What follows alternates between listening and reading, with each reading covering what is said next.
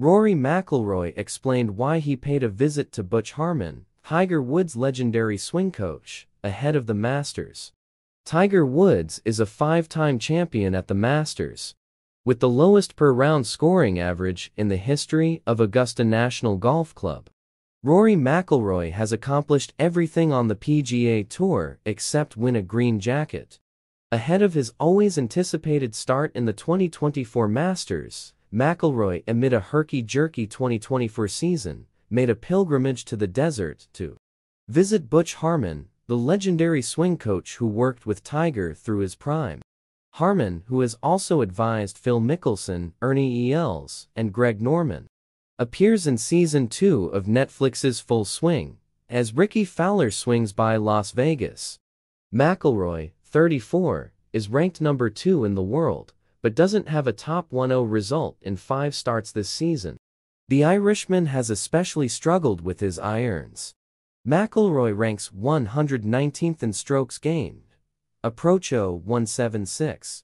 He's been plagued by tournament sinking double and triple bogeys, often coming off wayward second shots.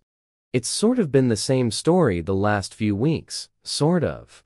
Struggling with the left miss with the irons, he told Irish Golfer before the Players. And it's hard because the longer clubs, the woods, feel so good. And then the irons don't really feel that good, so I feel like I'm having to put like 2 different swings on the woods and the irons at the minute, which is a struggle. But everything else feels pretty good, so if I can get the irons tightened up, I feel like I'll be in a good spot. McIlroy led the Players after round 1, but quickly faded. He said he went to see Harmon soon after for a second set of eyes on his swing.